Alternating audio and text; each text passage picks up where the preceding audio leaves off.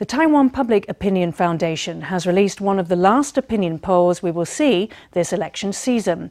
On the eve of Taiwan's poll blackout, this poll showed President Tsai Ing-wen leading with nearly 53% of the vote.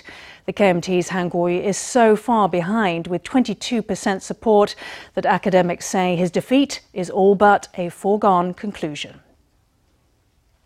With just 2 weeks left to Election Day, Taiwan Public Opinion Foundation released a poll just before the blackout period starts on December 31st. Nearly 72% of respondents said they intended to vote. For the presidential election, nearly 53% said they would vote for the DPP, followed by 22% for the KMT and 10% for the People First Party. Scholars predicted that the coming election would smash 3 records. Tsai Ing-wen could break 3 records this time. There is Ma Ying-jeou's record set in 2008 when he won with 58% of the vote. She could topple Ma Ying-jeou's record of winning with 7.65 million votes. And then there's the record set by Lee Teng-hui when he defeated Peng Ming-min by 3.54 million votes. As for the district race, 34.2% of respondents favored the DPP and 26.1% the KMT. Support was low across the board for smaller parties.